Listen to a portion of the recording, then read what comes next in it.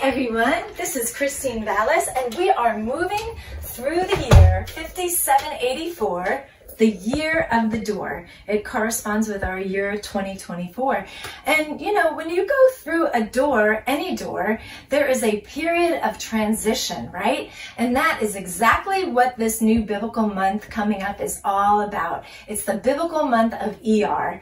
So stay tuned for the Chalkboard teaching. We're going to look at the Old and New Testament and see the faithfulness of God in seasons of transition. So be blessed, guys.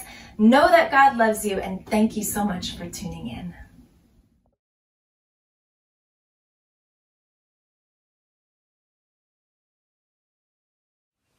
Welcome to the Chalkboard teaching for the new biblical month that we are entering into. It is the month of IYAR. And in biblical history, this month is known as a month of great transition and great revelation. And you know, we need a great revelation of who the Lord is every day of our lives, but especially in times of transition. So here in the Chalkboard teaching, we are going to look back at the Old Testament and even in the New and see how God revealed himself during these times of transition. Because it was in the Old Testament in this month where God redeemed the Israelites out of Egypt, and they began a time of transition in the wilderness, but they didn't really know who God was or how to even walk in freedom. So we'll see how God revealed himself to them there. Even in the New Testament, in this month of IYAR is when Jesus walked the earth in his resurrected body and revealed himself to the disciples who were in a transition themselves. And you know, even now in real time, we have passed over and are now transitioning into this new spiritual year and moving into the promised land that he has for us, and he has secrets to share. My name is Christine Vales, and I am blessed to uncover the Lord's prophetic calendar in real time with you guys. So thank you so much for tuning in, and I pray this teaching is a blessing to you. So I want to start here on the chalkboard and look first at the Hebrew letter that's connected to this month of IYAR, and it's called Vav, and it's right here in the middle of the chalkboard. It is a picture of a nail or of a connecting pin, even a tent peg. And every letter in the Hebrew alphabet has a numerical value as well. And the numerical value of Vav is 6. And that is the number of man. And it's on the 6th day that God created man. He connected with man as he breathed his breath into Adam, and they had perfect fellowship there in the garden. But through Adam's sin, man lost that connection with the Father. But through the second Adam, who is Jesus, he reconnected us back to the Father when he was nailed or vaved to the cross for 6 hours, by the way. And so the Lord is showing us that our most important connection is with him. You know, as we go through all the calendar months and everything, the Lord is just saying, relationship with me is the most important thing, and I will reveal that to you in so many ways, even through the prophetic calendar. So our most important connection is with God, and it's through Jesus. Jesus says that he is the way, the truth, and the life, and no one comes to the Father except through him. Jesus is the only way to connect back to the Father. So the Lord wants to make sure we have that connection, for it is vital. So if you've never received Jesus, I encourage you to do so. And you know, when we receive him into our hearts, we become reconnected back to the Father, and his Spirit dwells with us, and we become his permanent dwelling place. And just as a Vav is a tent peg that secures a dwelling place, that's what Jesus did for us. And even now we are sealed with the Holy Spirit. We are a secure dwelling place in him. As believers, let's have a revelation that we can be secure in any season, even in transitions where the world would say, oh, you can't be secure in a transition. In the natural, it may seem that things are hanging on by a thread, but we can be secure. He is reminding us that this is our true reality. He has made a covenant with us. He will never leave us or forsake us. So as we walk on, let us know this truth that we are not alone and we are better off than most of us think, because he has engraved us on the palms of his hands and we are his. Now, if we look at IYAR in the Old Testament, I encourage you to break out your Bible and look through Exodus 15 through 18, and we'll see how God connected with the Israelites and revealed himself during that time of transition. And let's stop and remember why God even redeemed the Israelites out of Egypt in the first place. He didn't set them free so that they could be their own God or walk in their own ways or run their own lives. The reason why he redeemed them is so that they could worship him in the desert. But you can't really worship someone you don't know. Well, I guess you could, but that would be imitation, right? But God didn't want them to have imitation. He wanted to give them the real thing. He wanted to give them revelation. He wanted them to know the God of Abraham, Isaac, and Jacob for themselves. And so he led them into the wilderness so he could speak to them and reveal himself to them there. In fact, the word for wilderness in Hebrew is called midbar. And that word also means to speak, to lead, and to counsel. And so, when we read through the Bible, it seems as if God speaks loudly in the desert. As we read through the story of the Exodus and even other times in Scripture with, of course, Moses and Hagar and even Jesus himself. But the fact is, he is always speaking. His voice just seems louder in the desert because all the distractions are gone and there is stillness. So God brought Israel into a place of quiet, into the midbar, so he could speak to them. He brought them out of slavery, out of the world system, away from false gods, away from the false comforts of Egypt, to reveal his true nature so that they could know him.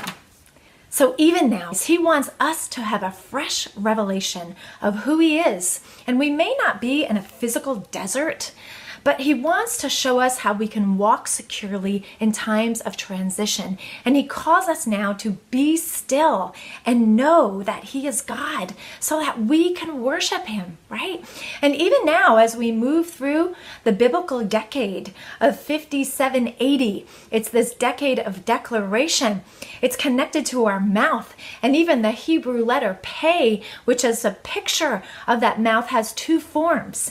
And just like we have two forms of our mouths, it's either opened or closed, right? And so we're learning that there is a time to speak and a time to be silent and listen. So this is a time to be still and know that he is God. It is a time for less talking and more listening.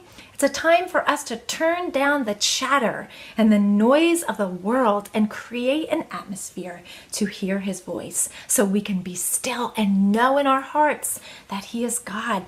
And guess what? He delights in revealing himself to us. We don't have to twist his arm. And he does this in so many ways, through his people and through his creation. And it's been said of God that he is the one who reveals himself through words. And this is so true because the Lord reveals himself the most through his word, through the Bible. So if we want to know the Lord, all we have to do is open up the word. And if we want to know what God is like, all we have to do is look to Jesus. He is the word itself. And Hebrews says that he is the exact representation of the Father. He is the image of the invisible God. And even Jesus himself said, if you've seen me, you've seen the Father. So let's be encouraged. We don't have to settle for imitation. We can have the real thing. So let's be still and receive a fresh revelation of his great love for us. And then we can worship him and move forward in his love and confidence. So as we read on in Exodus, we will see that the Israelites are moving through the desert, and they're also moving their mouths often in murmuring, especially when they came to this place of water and to only find that it was bitter. It's in Exodus 15, and they named that place Marah, which means bitter. And there they began to complain and murmur to Moses, and they asked him to bring them back to Egypt. And, I think they must have been delusional, definitely dehydrated. And, that happens to us. We become spiritually dehydrated and we start talking crazy, like we want to go back to Egypt. But God showed Moses a tree, and he showed him that tree, and he instructed Moses to cast the tree into the water. And when he did, the waters became sweet. And that is a picture of the cross. And it was there that the Lord revealed himself to the Israelites as, I am the Lord your healer. And the word IYAR in Hebrew is actually an acronym for I am the Lord your healer. And so if we read on in Exodus, the Lord says, hey, I not only heal waters, but if you keep my commandments, I will heal you. Now, the problem with that is that we could never keep his commandments. So now, again, we're looking in the Old Testament, but now we are in the new and better covenant that has better promises. So there's no more ifs, because Jesus paid it all. He kept the law perfectly. And when he died upon that tree, his blood gave us forgiveness of sins, and his stripes gave us healing for our infirmities. So often in transition, the enemy tries to throw sickness on us, but the Lord wants us to have this fresh revelation that healing is a part of our salvation in Jesus, just as much as forgiveness of sins is. And God's name, he's saying, is Jehovah Rapha, right? That he is the healer. That's his true nature. And if the healer lives in us, healing lives in us. So let us rise up in this resurrection power of Jesus that resides in us, because healing is our portion. Now, as we read through Exodus 16 and 17, we see again the children of Israel continue moving and continue murmuring through the desert, and hunger and thirst set in. And they began complaining to Moses and Aaron, and they said, "Why did you bring us out here to kill us?" And then the Lord said, "I have heard your grumblings, and now you shall know that I am the Lord your God." And there he provided supernatural food and drink for them, and he revealed himself as Jehovah Jireh, God our provider.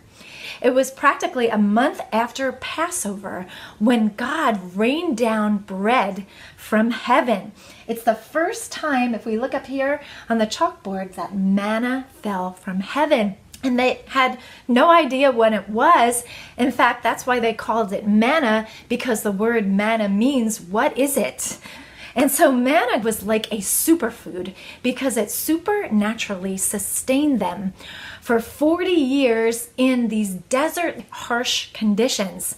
But they had to gather it for themselves. And so manna is a picture of the Word of God. It is a superfood like no other, but we have to gather it and partake of it for ourselves so we can know. It's like eating at a restaurant that is so great versus hearing about it. When you eat there, then you know for yourself that it is good or not, right? So God is saying, taste and see that the Lord is good for yourself.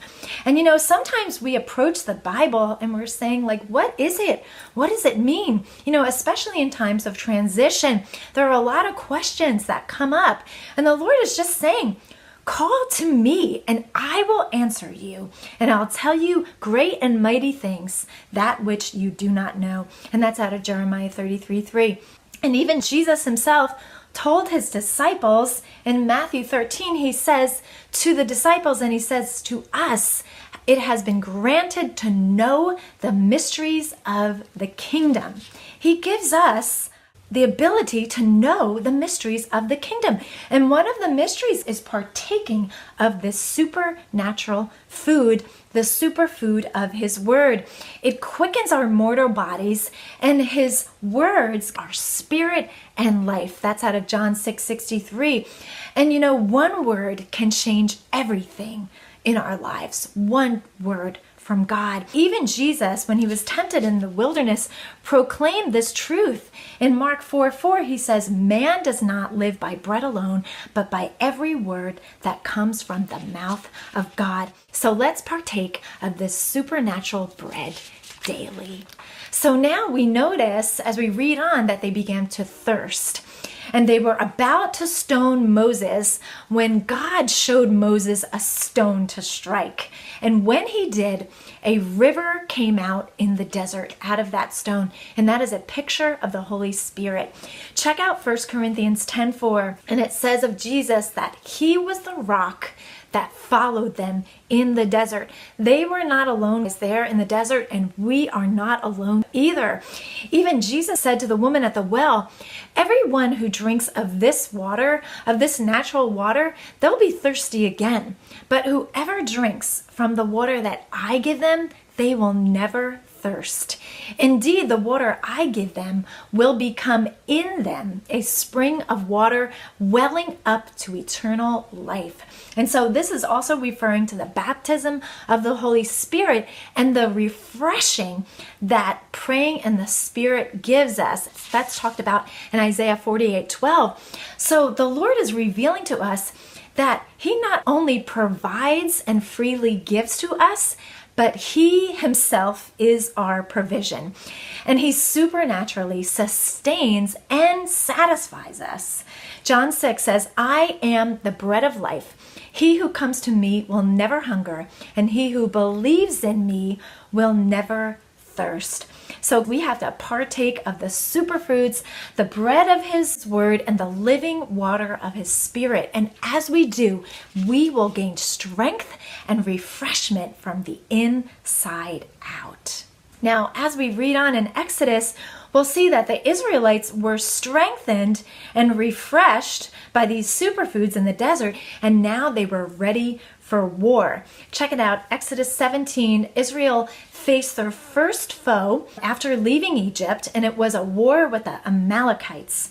And according to the Jewish historian Josephus, the Israelites feared the enemy at first in the natural, as we often do.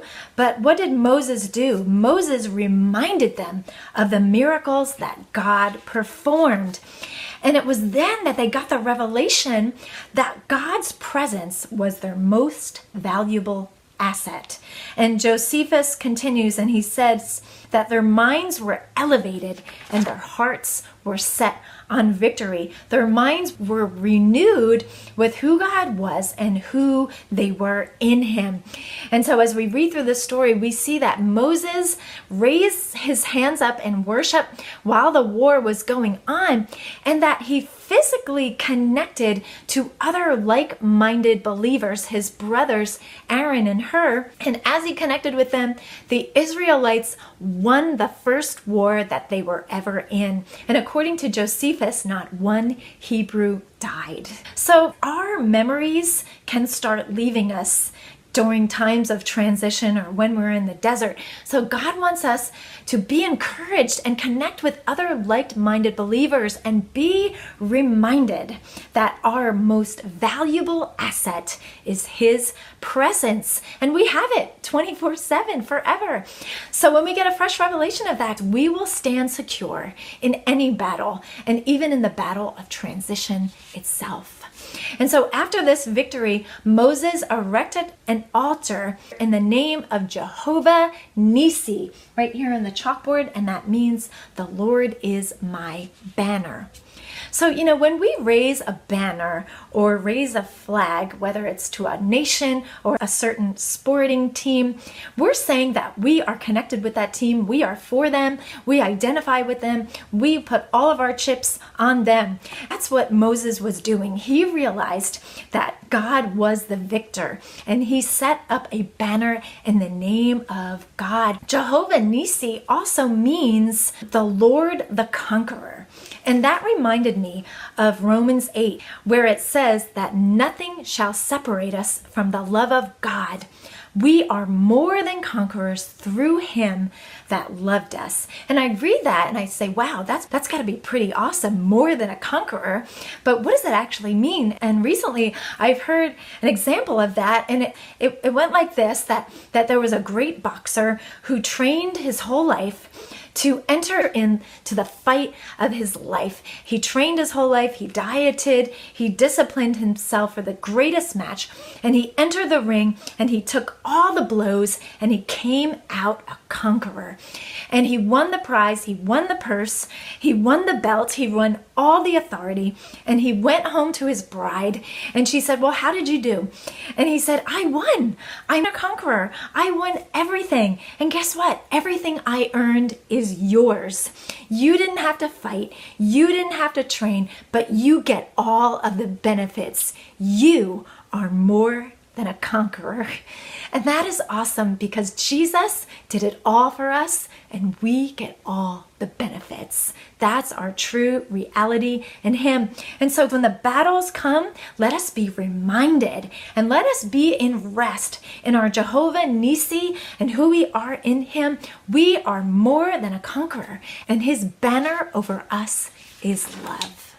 So after witnessing the miracles and victory of Jehovah Nissi, Jethro, Moses' father-in-law, had his own revelation, and he said, now I know that the Lord is greater than all the other gods. And speaking of Jethro, we will see in Exodus 18 how God used him to bring a revelation to Moses, and Jethro gave him counsel after battle. It was in Exodus 18 where Jethro saw Moses was burdened by overseeing all the people.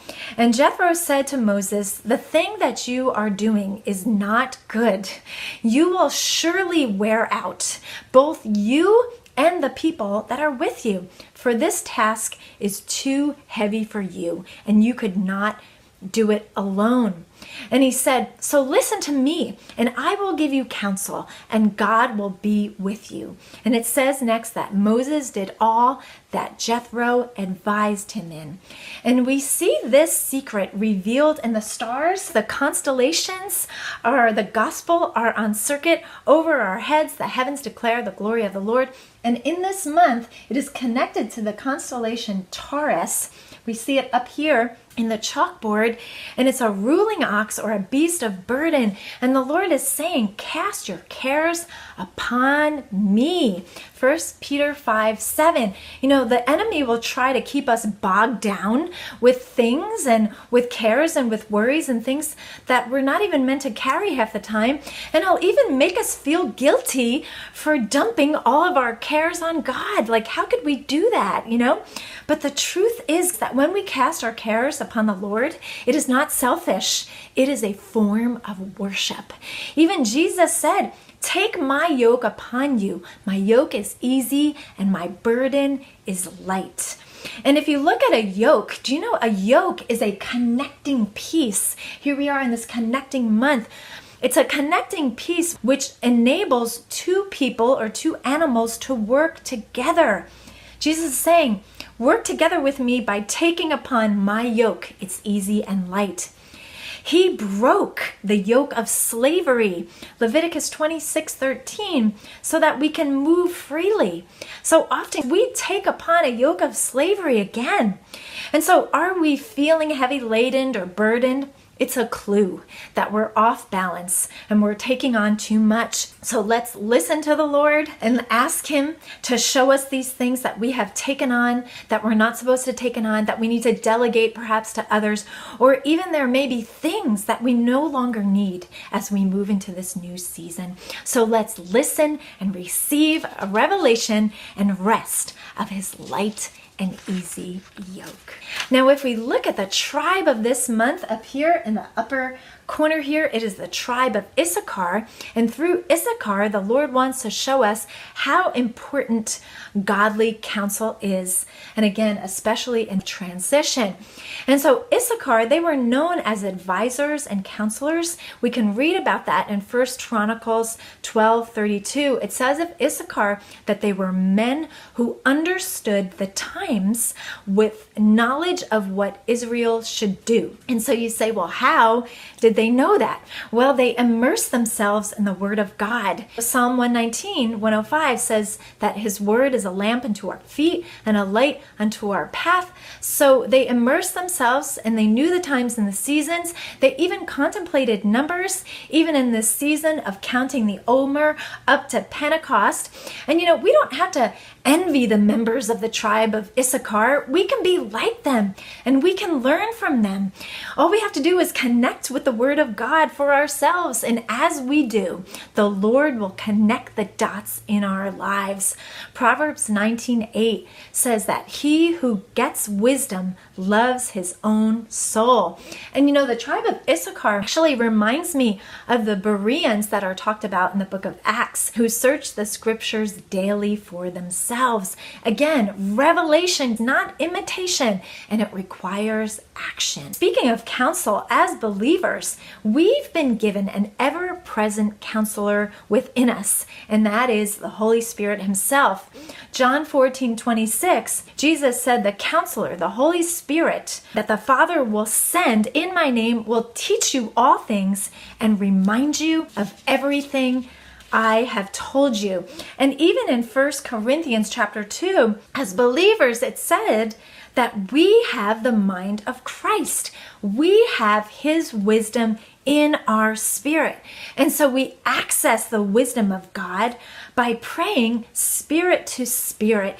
In 1 Corinthians 2, it says we speak the wisdom of God in a mystery. So we have everything we need already to access the wisdom of God for ourselves and even to bless others. And we do that by connecting to His Word and connecting spirit to spirit, even praying in tongues, praying in the Spirit. And He also wants us to be encouraged to connect with other like-minded believers. As Proverbs 11:14 says, where there is no counsel, the people fall, but in a multitude of counselors, there is safety. This is underscored in the action that is connected to this month. It is the action of introspection, reflection, and revelation. And it's also connected to the body part, which is the right kidney.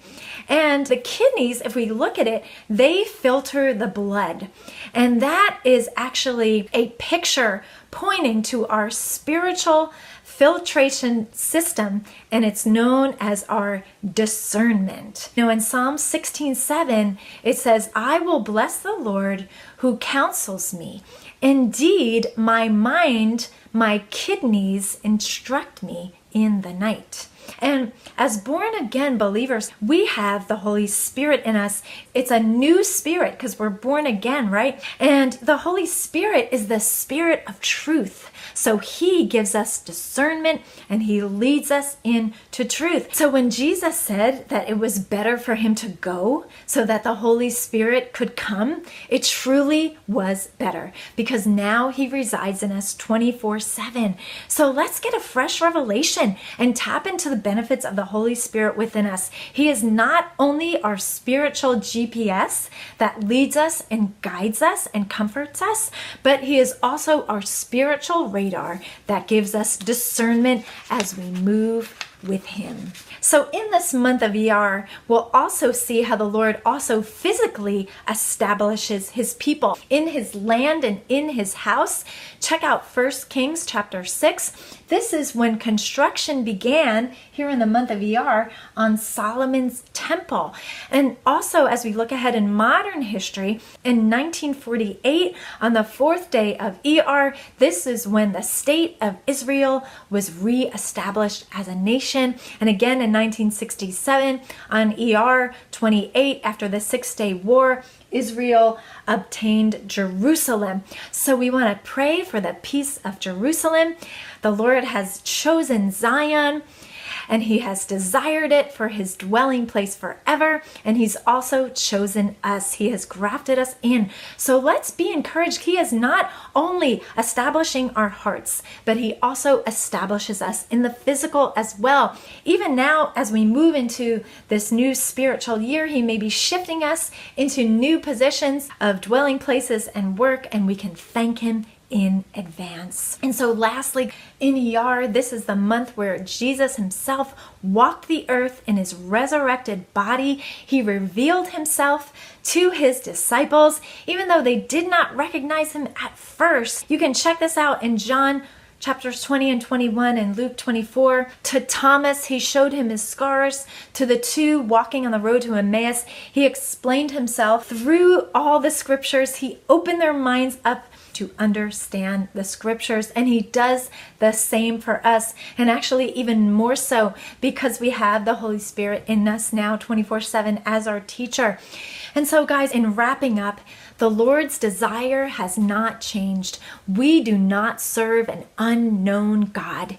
He is a God that can be known, and he delights in revealing himself to us. And we will find him when we search with him with all of our hearts. Even Jesus said this in John 17:3. This is eternal life, that they may know you, the only true God, and Jesus Christ, whom you have sent. Eternal life is not just eternal life in heaven with him. Eternal life is knowing God now, and we can know him. And so, Lord, we thank you that there are treasures to be found in this season of transition, that you are speaking secrets in the stillness, and you have set up a table before us in the wilderness, Lord, so that we can partake of the living water and the bread of life, Jesus himself. Thank you, Lord, that you are the way through the desert, and you will lead us right into the promised land, and we can't miss it as we abide in you. And so guys, I just want to leave you with this scripture out of Jeremiah 9:23 and 24, and it says this: "Let not the wise man glory in his own wisdom, and let not the mighty man glory in his own might, nor let the rich man glory in his own riches, but let him who glories glory in this, that he understands and knows me." So thank you for listening, and be blessed and be encouraged as you walk on with him in this month of IYAR and always.